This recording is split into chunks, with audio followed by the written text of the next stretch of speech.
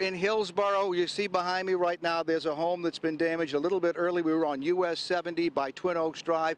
This is where the tornado first touched down here in Hillsborough and then moved its way through the other area. Joining us now live is the sheriff here. Sheriff, can you tell us what's going on?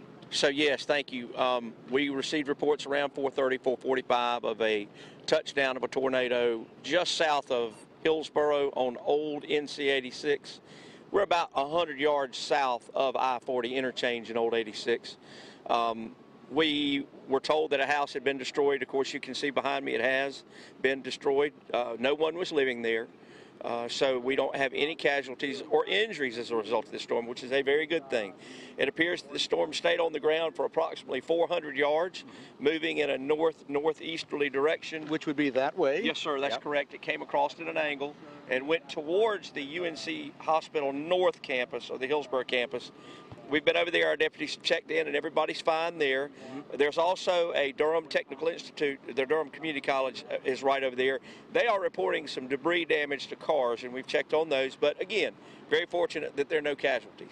We can see behind you, you can see that some of the trees, they're snapped off about halfway or 2/3 of the way up, and then it looks like it may have touched down here because the damage is more severe here. Yep. And then it looks like you say it lifted because those trees over there, once again, we're looking at them, they're halfway. That's correct. It appears to have come over the hill. And, you know, these storms, we don't know why or how they do what they do. They just do it.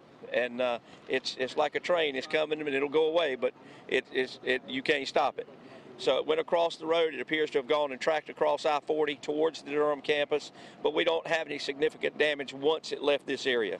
And we did have some damage down by Twin Oaks Drive in US 70, but again, it was very minor damage. Right. The residents down there saying it never really touched down. It was about 100 feet in the air. Right. Well, that's consistent. Now, I do have one person that actually saw the storm as it came across Davis Road, which is just south of us. And he said he could see it was tracking this direction, but he couldn't tell whether it was actually on the ground or just a hovering cloud. We're literally about maybe 50 to 75 yards away from the entrance and exit ramp to US 40, Interstate 40, I should say, right here by Old 86. It looks like that road might have been shut down for a short time because of the debris. The on-ramp was. We had a couple of trees that fell out of this grove of trees here across that entrance ramp, but the officials got here and got that cut out of the way relatively fast. How lucky do you count yourself that twice when this tornado came near populated areas, it didn't hurt anybody?